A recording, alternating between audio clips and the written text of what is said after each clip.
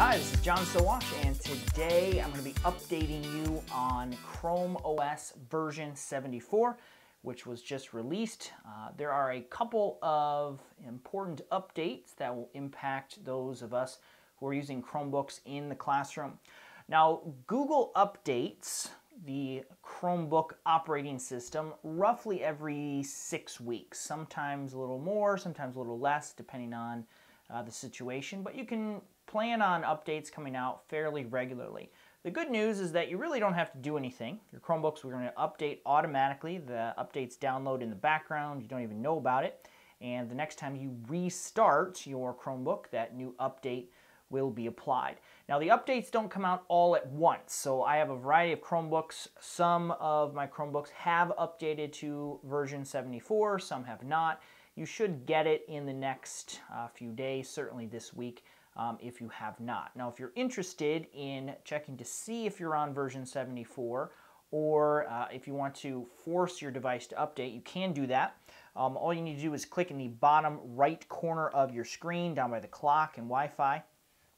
Go up to Settings, and we're going to click on the hamburger menu, the 3 lines in the top left corner.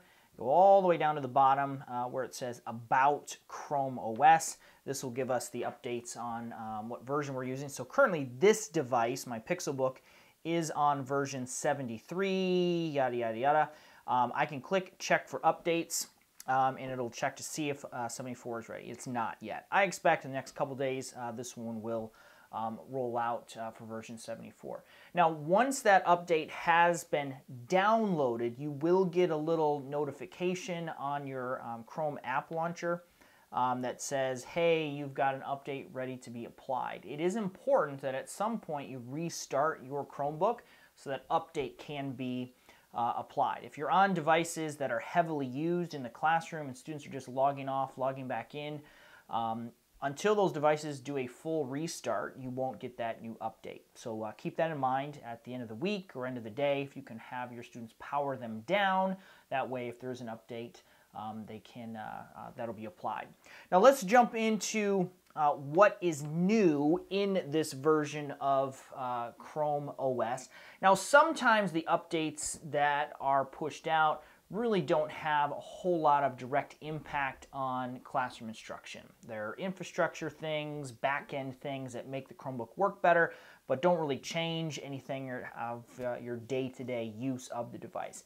That's not the case with ChromeOS version 74. There's a couple of, I think I've got 3 updates that do potentially have the potential to impact you and your students in the classroom.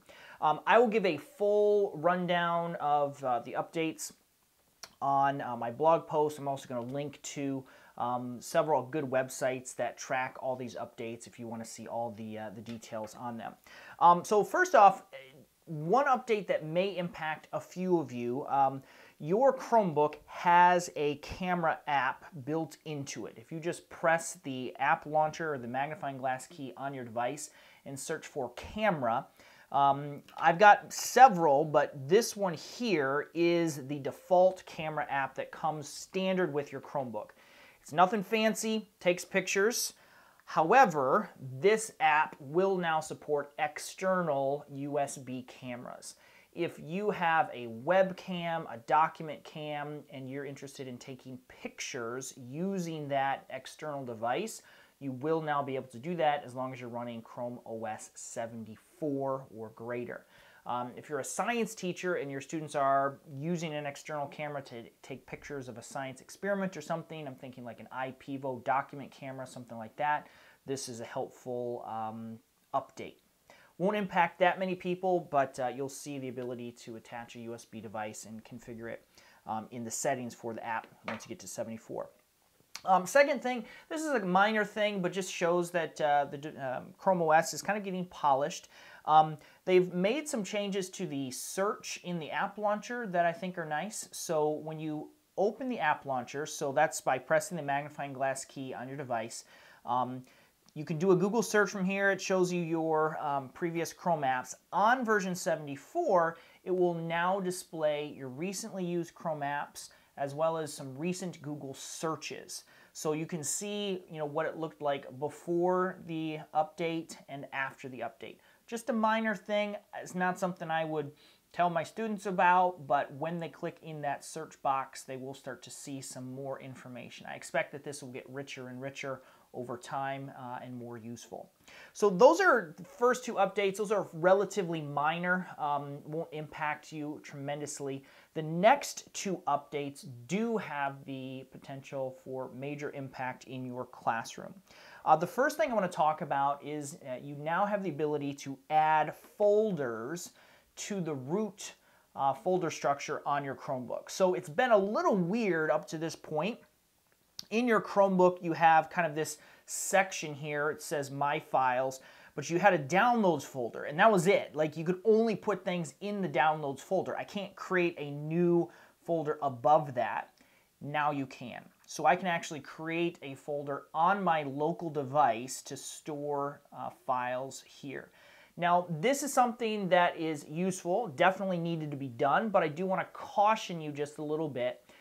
If you're storing folders, files in these folders, they are on the physical Chromebook that you're using at this time. So if you're switching devices, if you have a different device, those files won't be there if you go back and forth between multiple Chromebooks. I still would encourage you and recommend storing the majority of your files in Google Drive rather than in the My Files portion of your Chromebook. That goes for your students as well. Now, you still can store things there if you want them locally hosted. If you want to organize some files here, you certainly can do that. And the ability to add folders certainly makes that a lot easier. That's how it should be, for sure. So that's an important update. The last update I want to talk about is the most important. And this one I am super excited about. This is a great thing. You can now annotate PDF files natively from the Chrome browser. You don't have to install an extension. You don't have to have a special tool like Cami. You can just click one button and start annotating PDF files. Let me give you a quick example of how this would work. So I just did a Google search for a PDF file. I'm going to go ahead and open it up. So this is a PDF, and you'll notice that once you update to version 74, you'll have this new pencil button in the top, and that will allow you to edit this PDF. There's some simple tools that you can take advantage of. There's a pen tool, a highlighter tool, different colors, line thicknesses. So I can just, injured means hurt, just draw a line. Banned is not allowed. Arrested is stopped by police. I can easily just address this directly without having to download anything. It's helpful. So we've got a variety of tools. Here are my different color options, line thickness. This is the pen tool. I have a highlighter tool as well, which does exactly what you would expect, and then an eraser tool as well. This is great. Now, if you've been paying attention, you may have heard about this thing called Chrome Canvas that Google developed maybe 4 months ago. You can easily see that they've taken that Chrome Canvas experiment and now injected it directly into the operating system so that you can use it no matter where you're at. Couple of important things to know. In order to save these annotations, if I want my students to turn this in, I need to make sure I instruct them to download this file and mark it. The files should be like annotated or something like that. If I just close the annotation tools, it erases all of the annotations and they're gone. You'd have to do it again. So very important that you download, save the annotated version as a new file. I have been exploring this in the context of Google Classroom as well. And unfortunately, it's a little bit frustrating. So it's a little complicated. I think you're going to have to kind of hold off until maybe next school year to give this another try. What I'm doing here, this is a PDF that I've either opened from a website or I've downloaded the file to my Chromebook and then opened it in the ChromeOS PDF viewer. When I do that, I get the annotation tools. Now, I took this same PDF and I opened it, I posted it to Google Classroom and I open it right here. But when I open that, You'll notice at first the URL is a Google Classroom URL. So it's viewing the PDF through Google Classroom, and I don't have the annotation tools. Even if I click open in a new window, when I attach a PDF through Google Classroom, it actually uploads the PDF to Google Drive, and I'm using the Google Drive PDF viewer, not the Chrome PDF viewer. Again, what that means is that you're not going to get the annotation tools. This is way too complicated for me to explain to a student. It's not really something I want you to have to remember either. So I would just wait on using this particular feature in the classroom for a few more months, probably until next school year.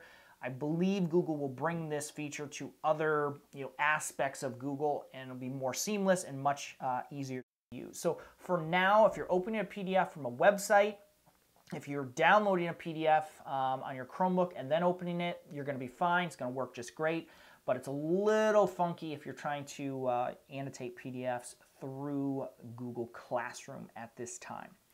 It's a great feature. I think we're moving in the right direction. I think you'll see that come to more aspects of the Google ecosystem very, very soon.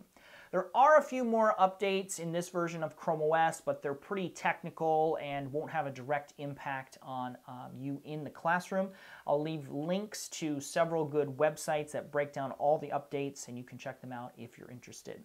That's all for ChromeOS 74. The next time the operating system updates for 75, I'll bring you another teardown. I'll tell you everything you need to know about that update.